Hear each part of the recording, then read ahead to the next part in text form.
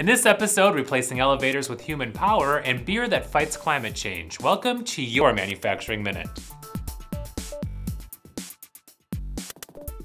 Stairs, elevators, and escalators can take up precious space in a building, plus they're expensive and can require a lot of maintenance. So the Rombaut Frieling lab in Eindhoven, Netherlands created a new human-powered prototype system dubbed vertical walking.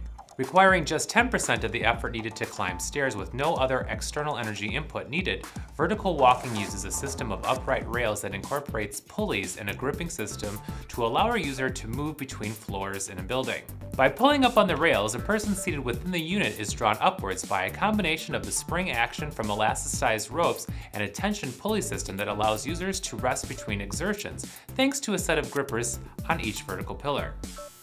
The team says their prototype has been successfully proven by a wide range of people, including an amputee and an MS sufferer. Where could you see a system like this being used, and what advantages might it have over other systems? Tell us what you think by leaving your comments below.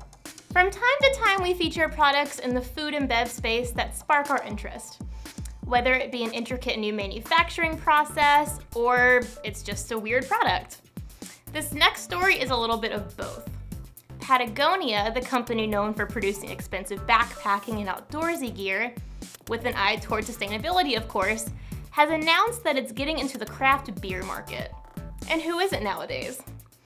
Well, ever the eco-conscious brand Patagonia says their new American Pale Ale, called the Long Root Ale, is more than just sustainable. In fact, the ale is made with 15% kernza, a long-rooted wild grain that cuts carbon output, helps rebuild soil health, and even requires less water.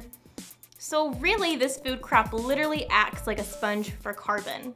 And apparently this eco-friendly beer even tastes good too, especially if you like a grapefruit hoppy flavor with a perfectly balanced maltiness. What do you think about this eco-friendly beer? Would you try it?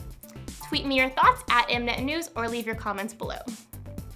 That's all the time we have for today, but tune in every Tuesday and Thursday for your next Manufacturing Minute.